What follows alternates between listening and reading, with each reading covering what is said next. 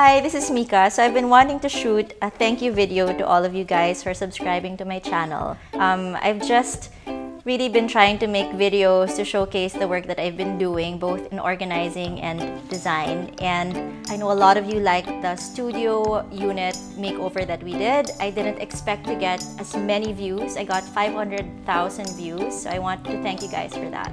So I get asked a lot of questions. Some of them are personal, some of them are more kikai, and then there are some people who are really there for the organizing and the design part. So I thought of coming up with an Ask Tidily series. I'll be answering some of the questions that you throw at me. So I realize some of them may require a longer explanation, but for today, I'm gonna go through some of them that I feel I can answer very quickly. Okay, I'm gonna choose first the questions that are pretty straightforward. What do you give as Christmas presents to your friends? So I'm all about intentional gift giving. So I have an Excel file with notes of what my friends like, what they like as their hobbies or, their activities. So for this year, I have a lot of friends who like to entertain and have people over. Some of them have bars in their house. So I've given them stuff for the home, for their bar, or sometimes food items that I make or that my friends make. How to organize books that have different height and width. So for me, there's really no correct way to organize stuff. It's really more about coming up with a system that works best for you. You can do rainbow order, meaning that you arrange everything by color so that visually it really looks more appealing and it looks cleaner. But then some people would also like to arrange books based on the subject matter. So if you have cooking books or history books or educational books, that will work also. Websites you usually visit when getting ideas or inspiration for minor room renovation. So there are a lot of resources online. You can go to Pinterest. I like to look at the House app. There are a lot of interesting projects there. And on Instagram, the way that I do it is when I have a project and I have an idea, I actually use hashtags a lot instead of following specific accounts. So I think that helps. Not related, but how do you actually save money? By not spending more than what you earn, right? That's really it. Simplest way for me to answer this is really to live within your means and to not spend more than you actually earn. So I would work out a budget file if you find that you haven't been keeping to your budget and figure out where most of your expenses are going in a month. And after a while, you'll figure out like where you're spending a lot of your cash on, and that'll help. Okay, where do you buy your organizing baskets or containers? As much as possible, I don't really like to use plastic. So when I'm able and the client likes how it looks, I typically get my baskets from Magayon Handmade. I'm a paying customer. I'm not sponsored, but I really love their baskets, and they actually support a small community of weavers. They use local seagrass materials, and that small family has been able to put their kids through school already. So I really like to help where I can. So that's where I get my baskets from my clients. I don't have a question, but I'm keeping in view your posts for when we start building our home, okay? And please save them as highlights always. I'm gonna do it even better, and I'm gonna try to come up with more Ask Tidily design videos for you. What planner agenda do you use? How do you organize your schedule? Do you have a routine? Okay, so many questions. Okay, how do I organize my schedule? I'm a very visual person, and I'm pretty old school. So I like to see my schedule printed out on a sheet of paper.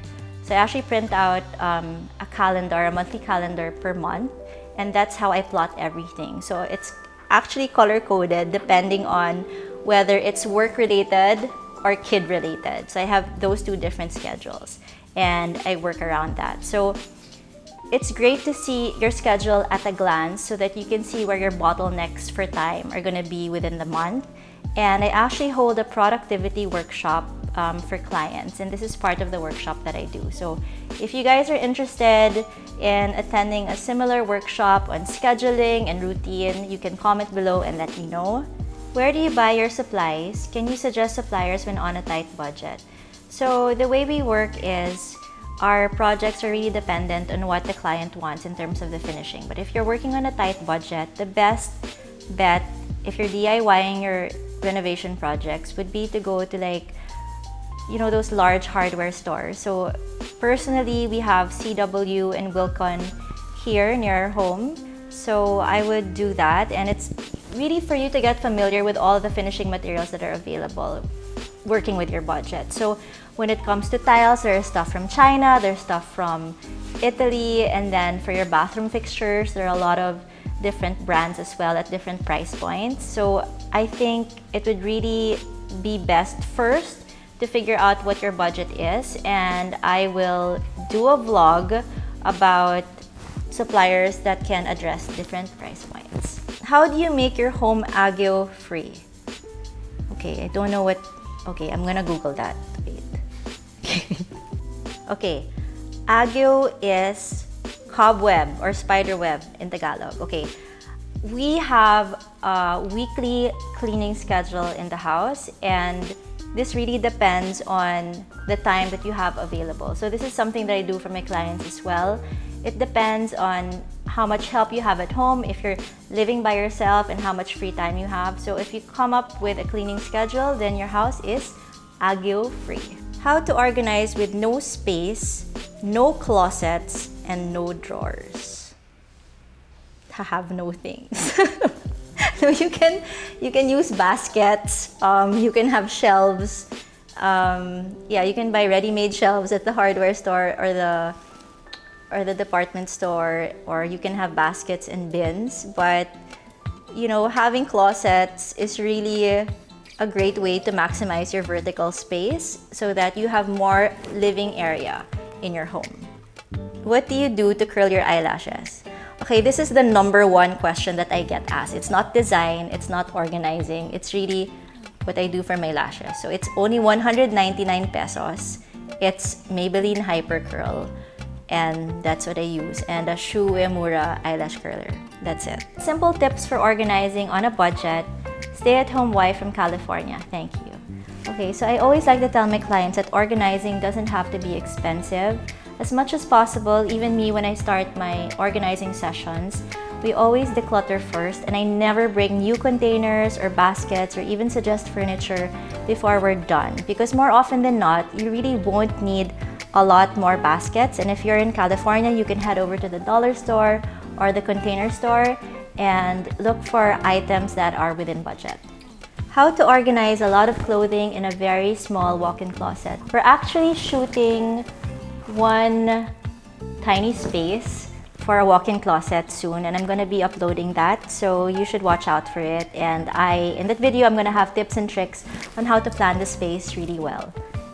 How do you start living with less? So for me, more than trying to focus on getting rid of the number of items, I think it would be best to focus on your main motivation for why you want to live with less. So it gets a little bit easier in developing habits when you have that motivation in mind. So for me personally, living this minimalist lifestyle, I mean, I'm not completely minimalist, but I am more compared to most of my friends. It's really given me a sense of calm and order, especially when I have 2 kids. My husband he works abroad during the week, and I'm left to myself most of the time to manage everything. So that's my main motivation. It's not really so much as having, oh, I need to have X amount of shoes or X amount of bags, but it's really simplifying my routine so that I can actually get more things done and have more time with my kids. So that wraps up all the questions that you've asked me when it comes to design, organizing, and personal care. So for the other questions that may require a longer vlog, I will work on them, such as what type of wood to use or how to best choose your kitchen countertop. And I hope that I was able to answer your questions, and I hope to see you more on my Instagram, ask away, and in the comments below.